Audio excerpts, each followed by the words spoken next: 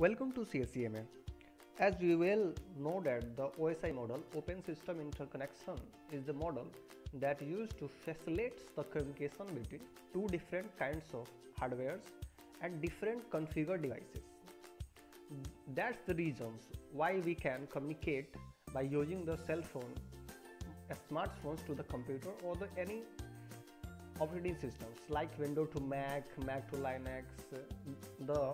All the regions behind these communications is the OSI model, and the OSI model's layer, data link layer, use the techniques to control all the data flow from one system to another, and all the different systems is controlled by the OSI model's layers and its operations. So here we are going to describe the flow control and what kinds of techniques is it used by the data link layer to control the data flow controlling into the different kinds of systems or in a medium. There are two kinds of techniques used to control the data flow of data, that are stop and wait flow control, and second one is the sliding window techniques that used by the data link layer. So let's start to describe more detailed descriptions about these techniques and know more about what is flow control. Flow control is ability, or the flow control is the controlling about the flow of data from one system to another and another system to another system. As you know that the internet is the network of networks where the millions or the billions of devices are connected, and all the devices are connected to communicate one another, and when these devices are communicating, then the data is flow from one system to another. Then the flow control is the major task of the data link layer, and it's the sole responsibility of the data link layer to control the data flow and error, and controls all the errors that occur in the systems.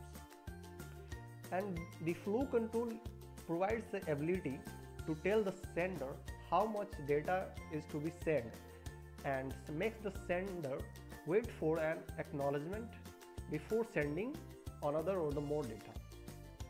The flow controls, there are the two techniques used, as we already know. These techniques are stop and wait flow control, and the second one is the sliding window techniques. So let's start with the first one,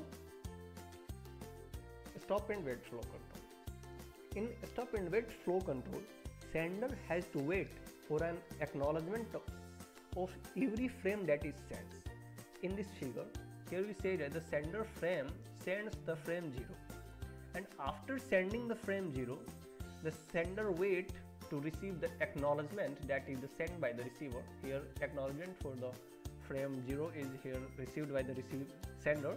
Then it sends the another frame, that is the frame 1, to the sender, and sender receives these frames without any error, that is the error free frame. Then it sends the acknowledgement to the sender, and it is the very simple, because it checks it used to check the every frames at once, and then the frame is correct, then the receiver sends the acknowledgement to the sender, and it's all the procedure is done by one. So in this stop and wait flow control, only one frame can be transmitted. And the second one is the sliding window technique. In sliding window technique, as we already know that in the error control free techniques, there are the window maintained on the server and the receiver ends, and the sliding window utilize the resources well, because in the stop and wait technique, the sender sends one frame and it waits for the acknowledgement of that frame. That took more time. But in the sliding window technique, it utilize the resources well, and both the sender and the receiver maintain a window that takes the informations about what kind of frame is sent, and what kind of frame is received, and what kind of acknowledgement of that frame. If any acknowledgement in the frame is if any frame is lost, then the frame has to be retransmitted by the receiver.